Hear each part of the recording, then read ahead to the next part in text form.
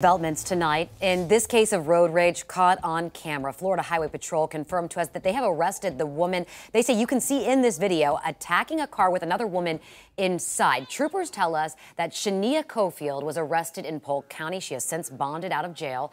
They tell us that the man in the video is Peter McClarin and they're still looking for him. According to troopers, this was last week in Brandon at US 301 and MLK Boulevard. They say before all of this was recorded, the two shot at that woman's car after what we're told was a minor crash.